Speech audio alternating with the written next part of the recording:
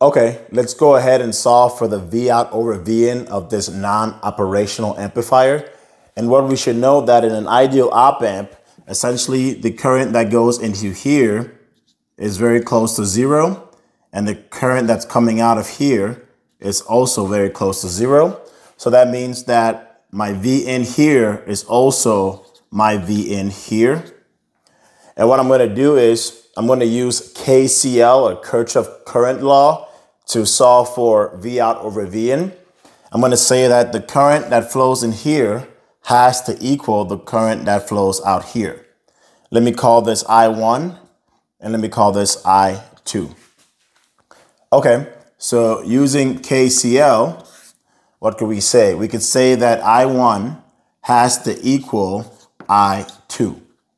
As a result of that, I get 0 minus V in. So 0 minus V in over R1. Again, this is a current equation. Has to equal the current I2 is V in minus V out over R2. Okay. When we do some manipulations and moving things around, we get that V in times R1 plus R2 over R1 times R2 has to equate to V out over R2. We can notice that since R2 is in the denominator here and the denominator here, we can cancel these out.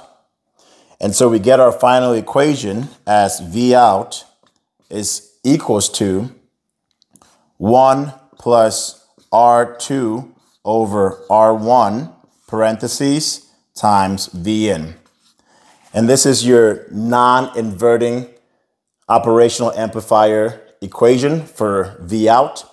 And what is it saying essentially? It's saying that if you give me a V in of 1 volt, an R2 of 10K ohms, and an R1 of 10K ohms, 10K over 10K is 1.